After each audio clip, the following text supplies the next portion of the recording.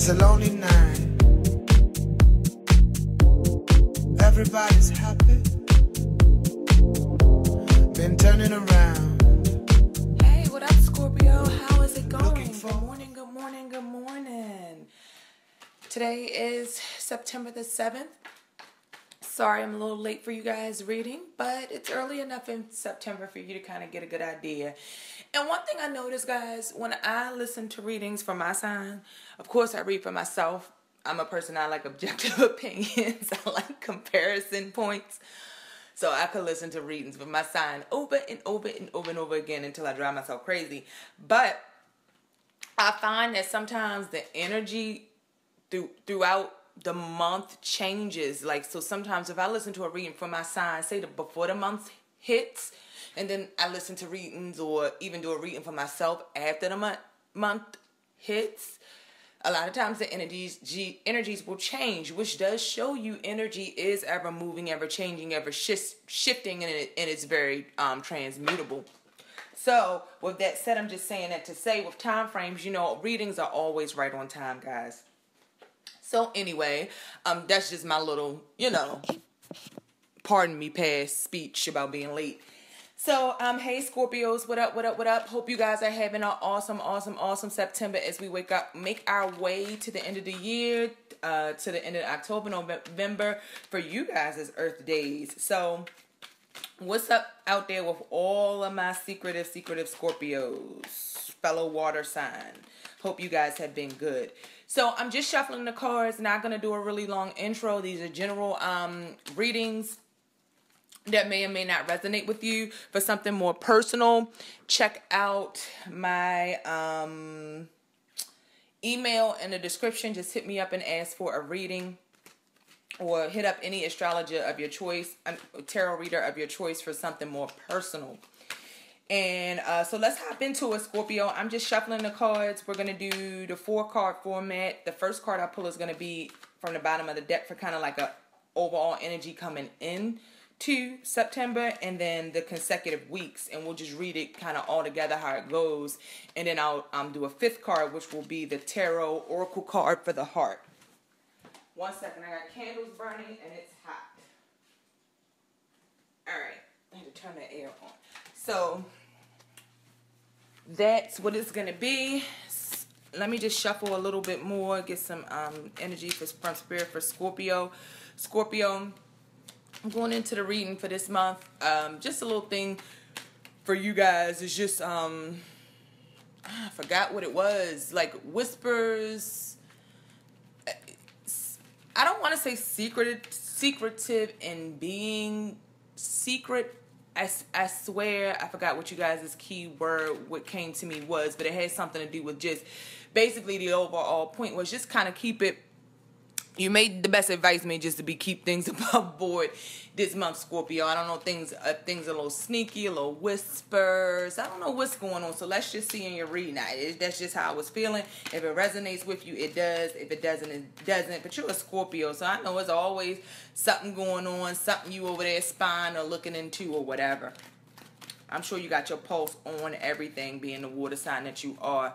So I'm going to go ahead and do one more shuffle, then I'm gonna cut the deck and we'll go from there. Scorpio, hope you guys have been good. It's been some crazy energy going on this past week. It's like we're in a Saturn time. People learning lessons, kind of getting what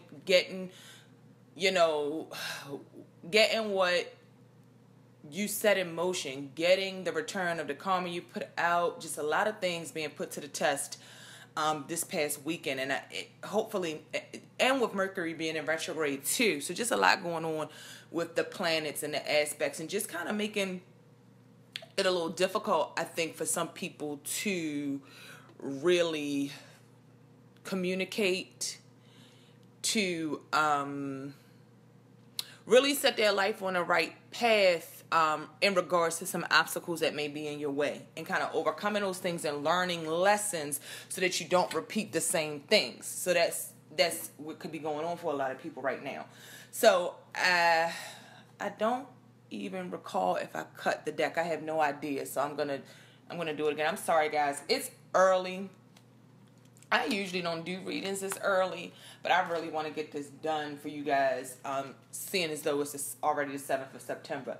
Now I just cut the deck, so let's go. The first card out for Scorpio is going to be the Three of Wands. That card popped over when I was shuffling. I didn't take it out. 9 times out of 10, unless I really get an energy to hold a card out, I will. A lot of times cards turn over. Sometimes they fall out. If something from Spirit says that's really speaking as a message, I'll use it. Most times I put them back in the deck and say, well, if they come out again, it's meant to be. Just as kind of like a little confirmation. So that Three of Wands really was meant to be for the Scorpios. The next card is the Three of Pentacles in reverse. Threes. Okay, Scorpio. So you already know you got a theme of threes. Now I don't know if this card is going to come out, but I'll tell you that you really have a triplicity of threes, which still takes you up to like 6s and 9s and things like that. So stages and phases I feel like for Scorpio. And I'll tell you about the other card once I lay 2 more from this deck. The next card is the 10 of Wands. So coming to a new cycle and closing a cycle, moving through a cycle. And then the last card is the 5 of Pentacles. And then we'll lay a tarot oracle card for the heart at the end, just to see, get some advice for this energy. And before I go into the reading, what I'll say is the other 3 that fell out onto the floor, I could have used a card. Didn't really want to use that card for you guys, but I feel it has it's sort of like it's a backdrop of this reading, and I just want you to keep it in mind as I go through the reading. I'm not going to read for that card. It did not come out a second time, but I feel like it definitely is an energy in Scorpio's realm right now. And the card, it actually, a lot of times I give cards more credit when they fall out. If they fall out and fall upright, if the card's still face down, a lot of times I don't even pay that any attention. But when they fall upright, like I said, a lot of times I'll make a mental note, put them back in the deck. If something really strong says use the card, then I'll use the card. Most times I don't. But the card that had fell out of the deck, turned over on the floor, like right in front of my face, as if it was staring at me, was a 3 of Swords. As you can see why I didn't necessarily want to give you that card. Let's go. It's 7 minutes in. Damn, Scorpio, I ain't started to read, and I don't even feel like I'm talking for 7 minutes. So it was a 3 of Swords. So I'm saying that to say you got 2 3s right out of the gate, which does represent a stalemate, some like stewing, not really movement, and a little challenge in there as well. So starting off with the 3 of Wands, like we just talked about, it's not movement.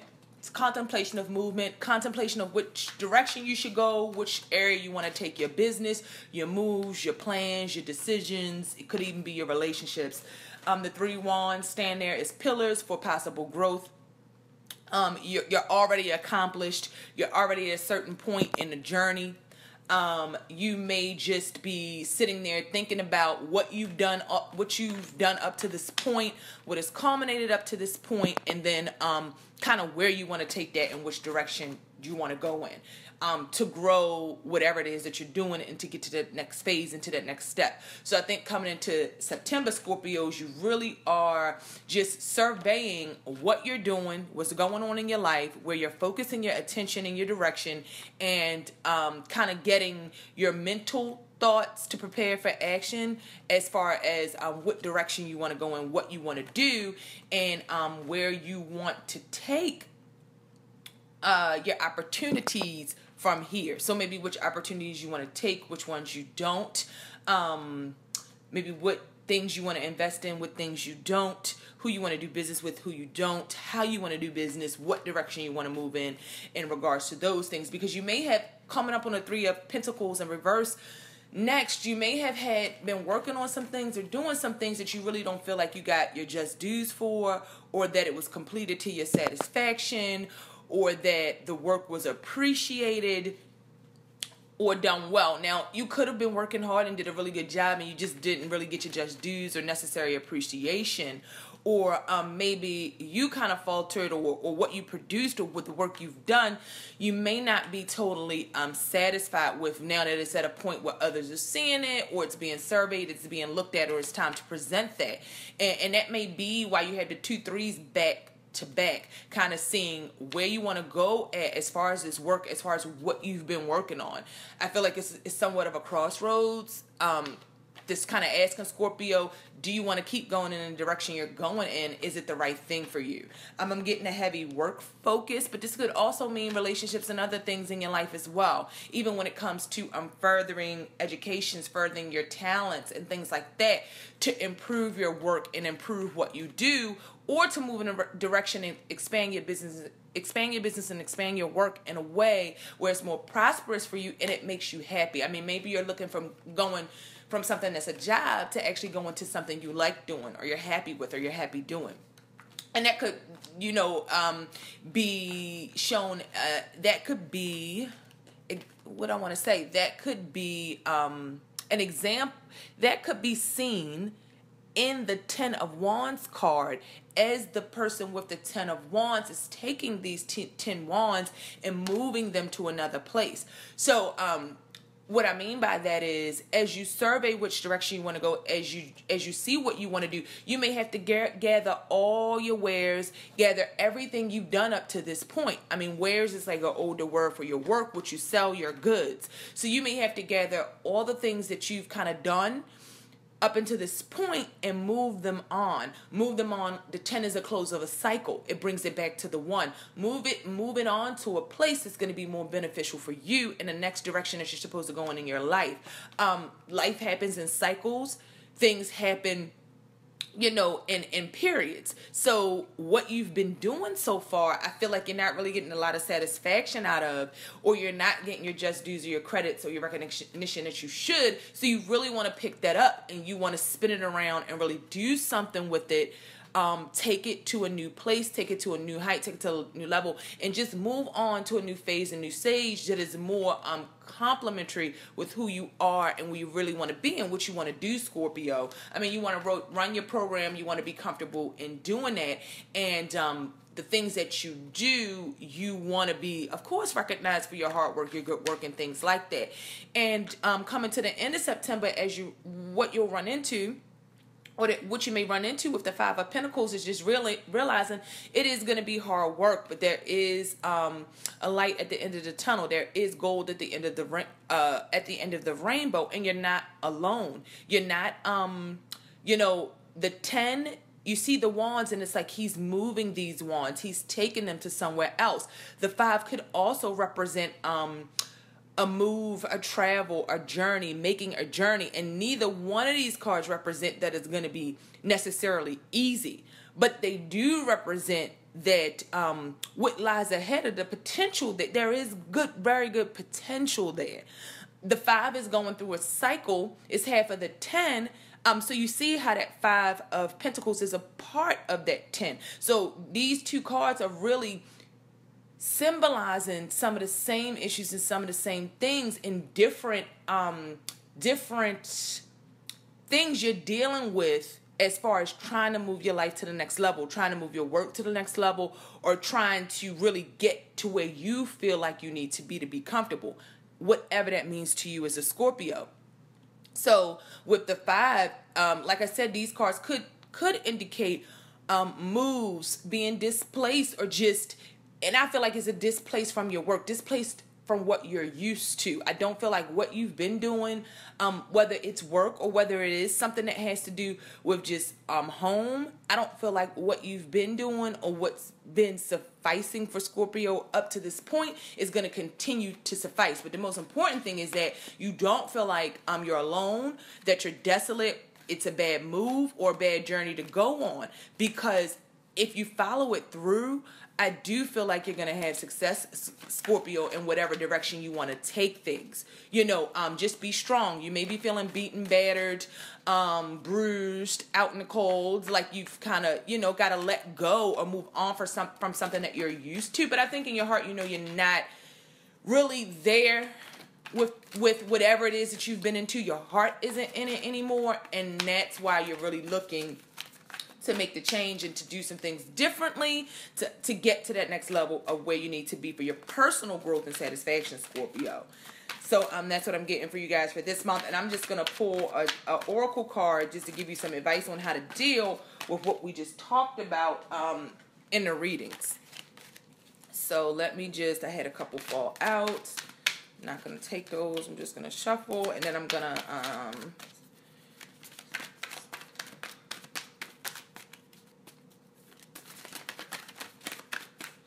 all right, let me cut, guys. All right, good stuff. So, just a little advice from the Oracle deck to help you guys through September. That's the sacral chakra, which is the number 2. I think that's a really good energy for you guys, Scorpio. You guys are the sign of, it's like recreation. One second, my TV came off a pause, and I don't like it playing. I don't like it playing in the background during readings. So the sacral chakra, that's a really good card for Scorpios. You guys do rule over transformation, sex, and life and death. Offhand, I believe it is the 8th.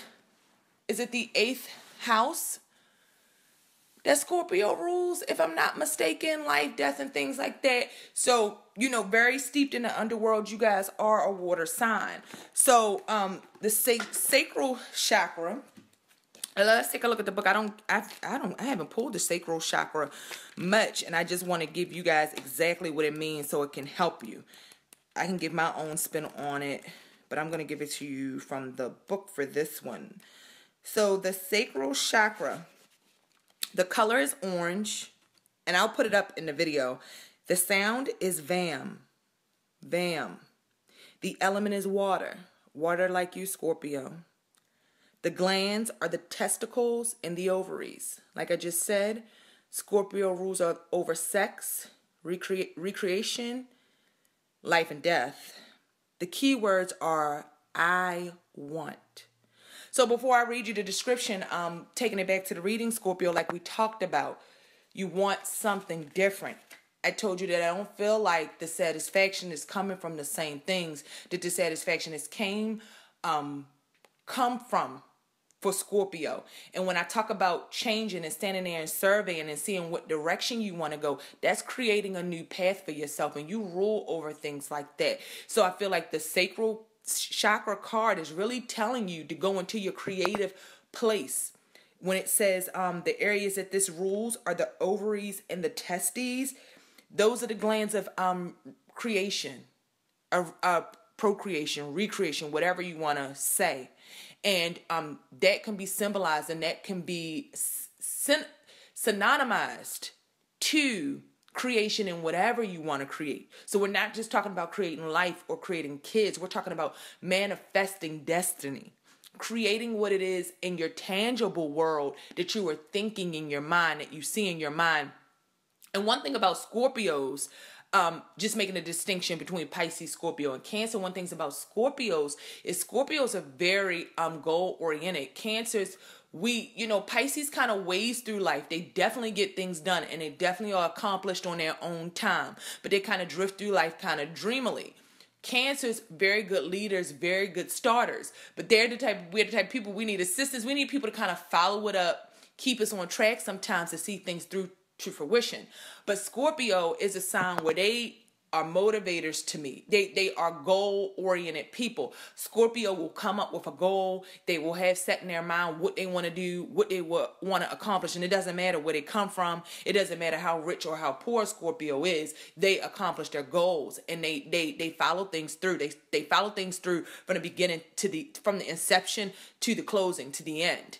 And you really have that power. And I don't think there's any more perfect card. When I do these readings, I sometimes can't believe how on point the cards are and how much they tie into each other. So I just pull them and I talk because they do their own thing. So then I'm going to read you the description for the book just to leave you with this and let you think on it, besides my own description of what the sacral chakra meant to me for you guys. So in the book it says, known as the sacral chakra, the second chakra is located 2 fingers below your navel and relates to emotions, desires, creativity, and sexuality. Those are all things that are water signs. Scorpio, those are all things that are you. To activate this chakra, Visualize a glowing orange ball of energy in your belly area.